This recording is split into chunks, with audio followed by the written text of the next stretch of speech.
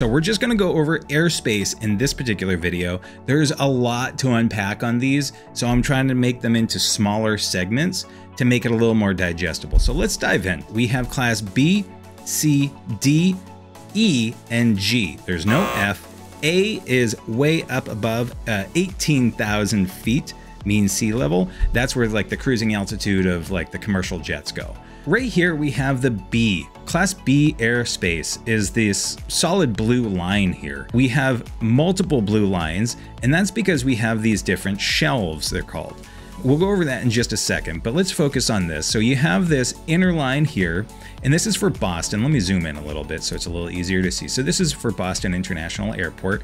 Class B airspace are for the big boy airports. That's the like Boston, LAX, JFK, all those big airports are gonna be Class B airspace. We have these inner circles. So you have these start here with this, this inner circle here, then you have this space and then another circle and then a space, and you have this other circle, but it's actually not just one straight up circle. You see there's another line right here. This can get a little tricky, especially with all this other gobbledygook going on in here, all this yellow and all these other little symbols. Just be aware that there are different sections. They're not all concentric circles.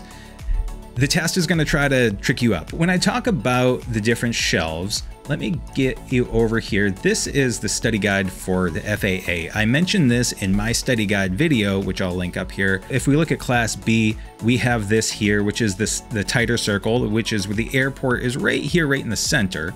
And then you go up and you hit the next shelf. You'll hear a lot of people say the upside down wedding cake. And that's because it starts small and then it gets bigger as you go up.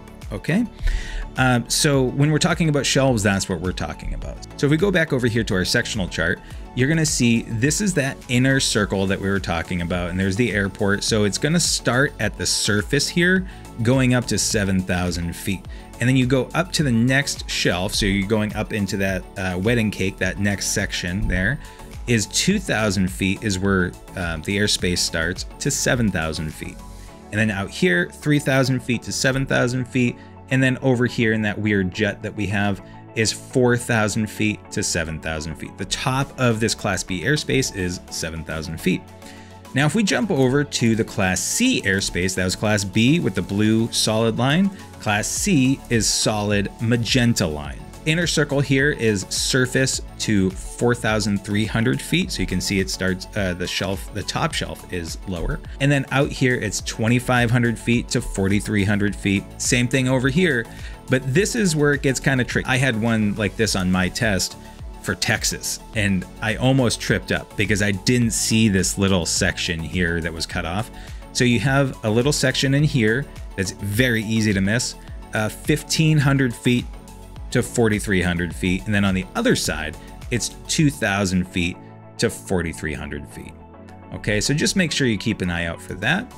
Then you go over here to the Class D airspace, Class Delta. So you have this blue dashed line is Class D. These are smaller airports, and Class D airports often will have operating hours when the traffic control tower, ATC, is manned, and then when it's not, then it'll change to Class E or G airspace. It depends, you have to check on that. This doesn't have that surface to 7,000 or anything because it just tells you right here. It goes up to 2,600 feet. This little blue dash square line has the 26 inside of it. Just know that that goes up to 2,600 feet from the surface.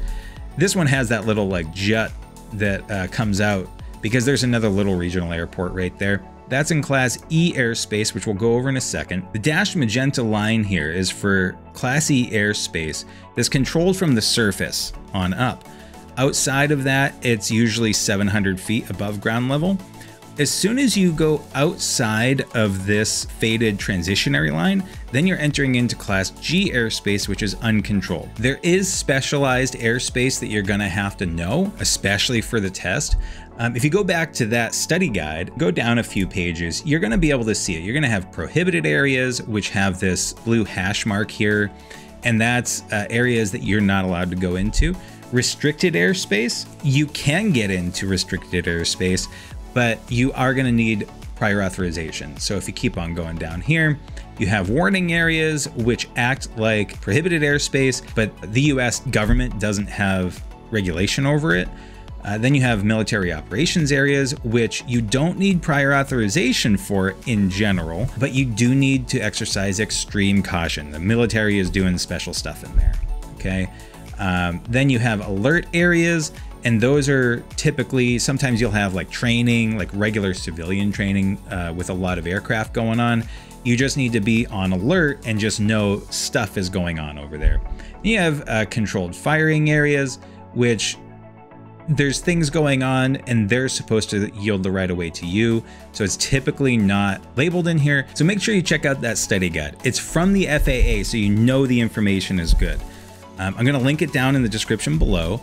I'm going to make another one or maybe even 2 videos on sectional charts to go over the smaller things like VFR checkpoints and towers. You're going to need to know those for the test. So make sure you subscribe and click that little notification bell so that you're notified when those do pop up. I do have a couple other videos on part 107. So if those are something you're interested in, I'll link those in the description also below. Until next time, fly safe and be good to each other. If I don't see you again, fly and be safe. No, that's not right. Until next time, fly safe and be good to each other. Yeah, okay.